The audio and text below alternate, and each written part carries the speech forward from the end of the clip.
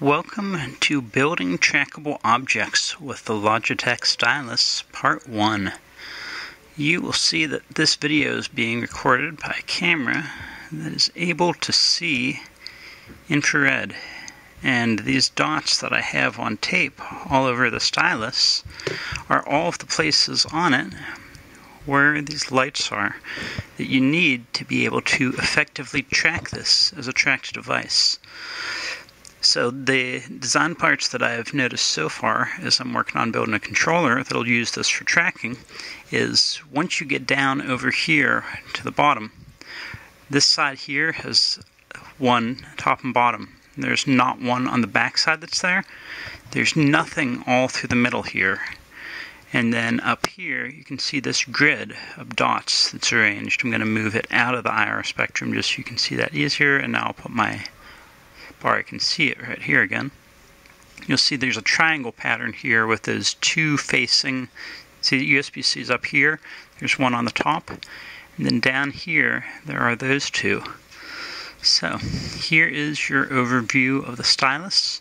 Of course, all the documentation for how the buttons and that kind of stuff work is online, no need for me to cover that.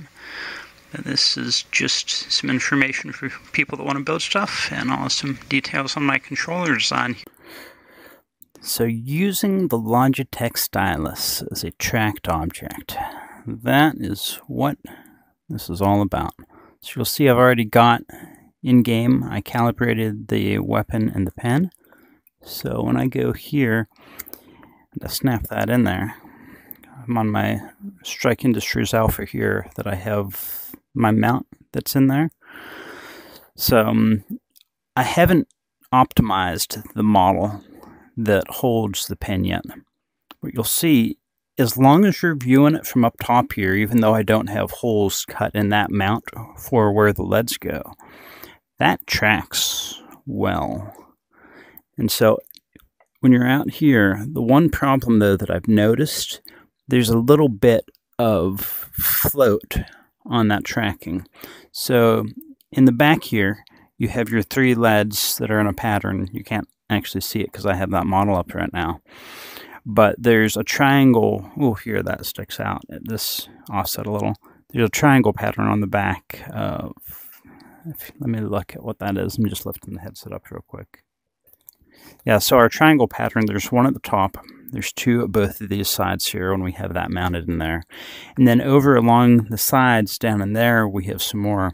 So you're going to see there's tracking issues right now with how I have the mount once you get down to here, because the leads that are right down in the bottom, I don't have cutouts yet in that mount. But as soon as we get back to parallel here, even though I don't have cutouts there, anytime that you're in parallel anywhere behind here, this is going to track. Although with a little bit of swim in there. And so that swim is really the biggest concern I have about using it as a tracked object, because you'll see here when I move it around, there is that little bit of float there, but I'm really going to have to get at least a trigger in place here so that I'm able to start doing some shooting, see how that really affects stuff in here. So I'll pull the pen out again so you can see the mount here. So I don't actually have this trigger functional yet. The design approach that I'm going to take for this, here, let me jump out of the software real quick so you'll be able to see the pen. So the design approach that I'm going to take, I haven't yet added any SDK support for the stylus or even the XRI inputs into the game yet. And the button right here naturally is the trigger for it. So this is force sensitive whenever you press. There you go. So that is force sensitive whenever you press this like this, and it behaves as the trigger. Well, I guess not in the operating system. You have to use the others here, but in game without the SDK, that behaved as a trigger. And so you have your single one there, which is going to be, and the force sensitive tip is one of the axes, and I'll be using that for the slide. The trigger is going to be here, which means magazine state in the back and weapon light in the front here for all of our functions. I still have my tape on the model behind here that has all the different positions marked. So It's past test 1 in that it tracks. The only real question here is how well is this going to end up tracking, because like you can see there's some floating this way as well.